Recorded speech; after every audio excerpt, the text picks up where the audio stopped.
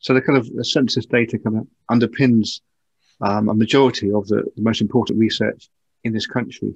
It does.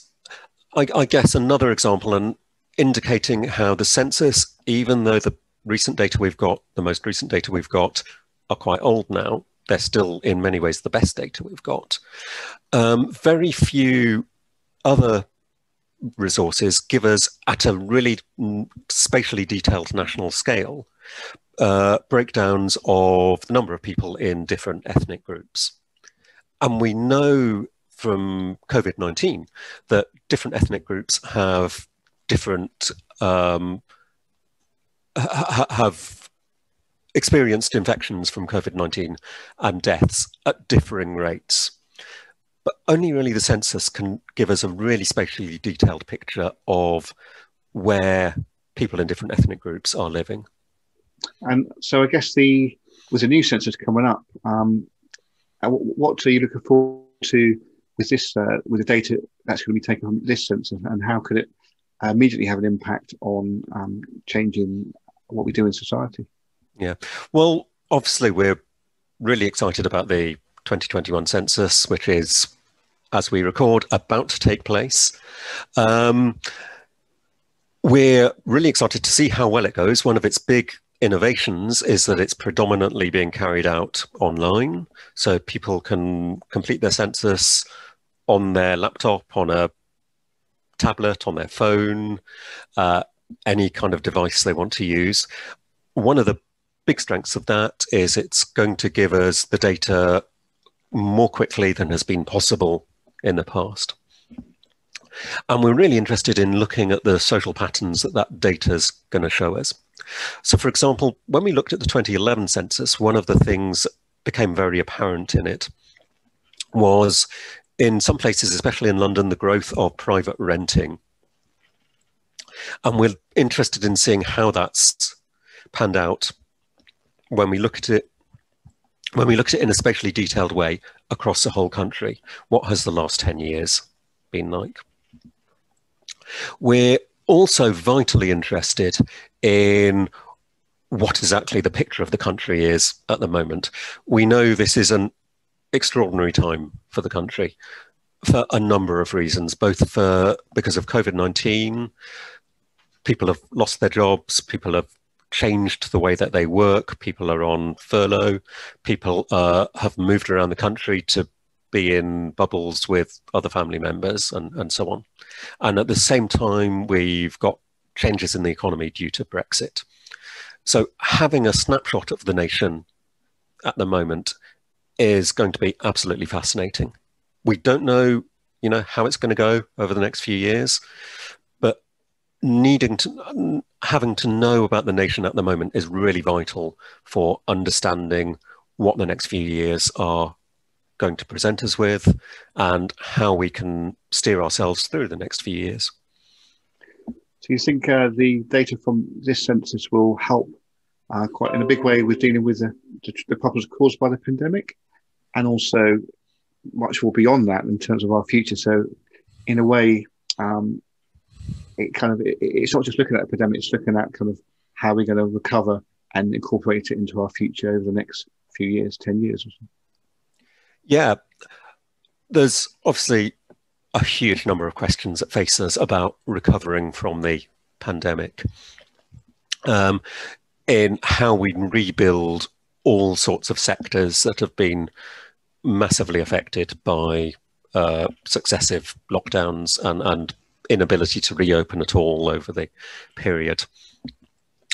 So the census will tell us something about how the economy has changed, how people's occupations have changed.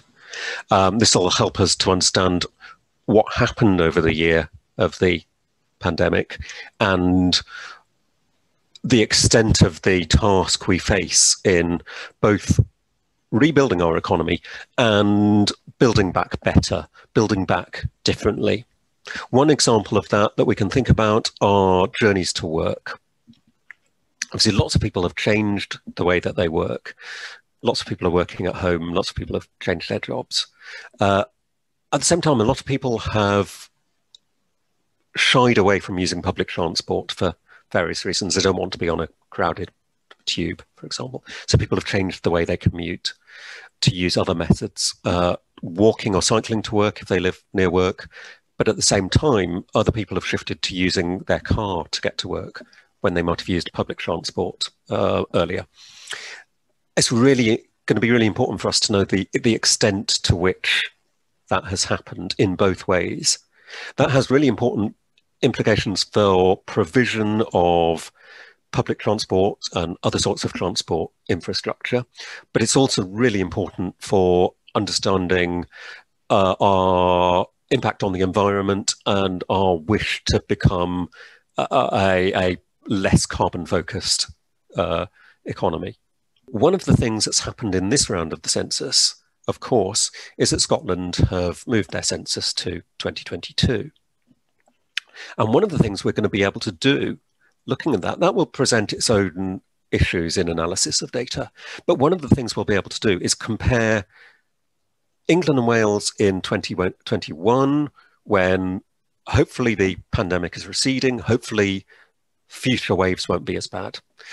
We'll be able to compare that with Scotland in 22, which hopefully will have had a year of recovering when it comes to taking their census. So we'll be able to look at Scotland and say, okay, how has Scotland changed in that year since the census was conducted in England and Wales and Northern Ireland?